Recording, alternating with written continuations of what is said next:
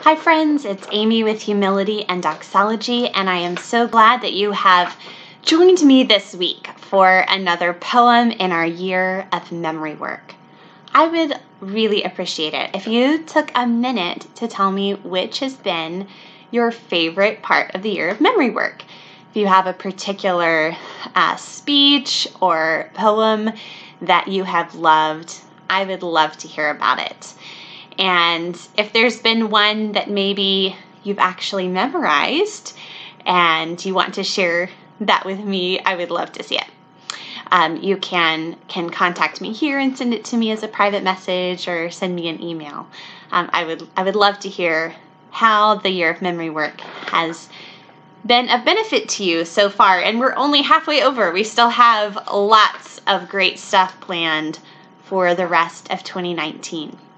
This week is no exception. We have a very short poem this week by Emily Dickinson, and you can grab that at humilityanddoxology.com.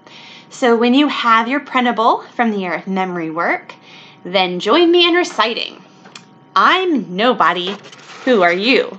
By Emily Dickinson. We're having trouble again with the paper. I'm nobody. Who are you? Are you nobody too?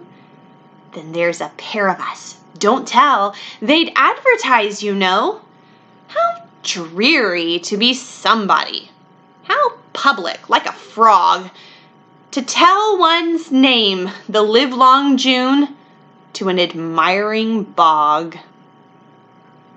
I'll see you next week.